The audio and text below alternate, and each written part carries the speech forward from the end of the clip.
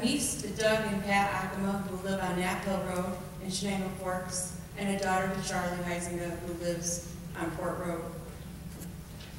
They both are dairy farmers, or at least my father was, until his barn burned down 18 years ago in the town of Afton. At that point in time, the fire marshal said, "Should we save your barn?" It was almost half gone.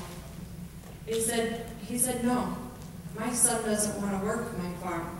There's no money in it for him."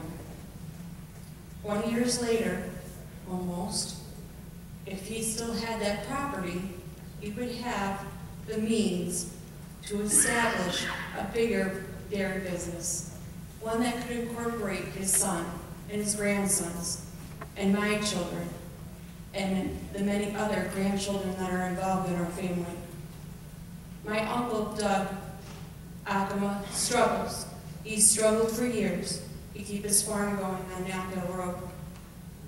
He has two sons that both are actively involved in running that farm, but they both have other jobs. Those jobs are to help support their families while they help their father run that farm. I heard people say they wish they could see more farmers producing crops and coming to Chenango Park on Saturday morning.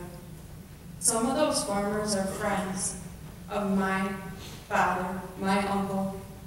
They have farms in Windsor. They grow organic vegetables.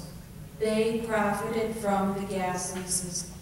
They've been able to expand their farms, to have lower school taxes, which will allow them to grow crops that our people in our town benefit from on Saturday morning at Chenango Park.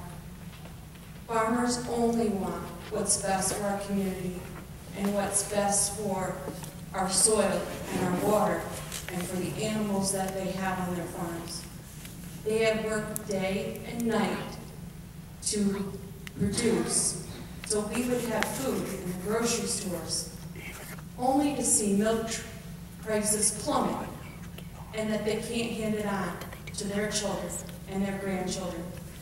I have two uncles that came here from the Netherlands with my father.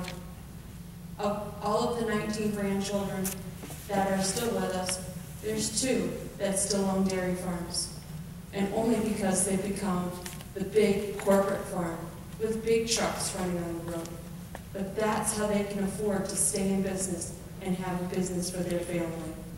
So I am flabbergasted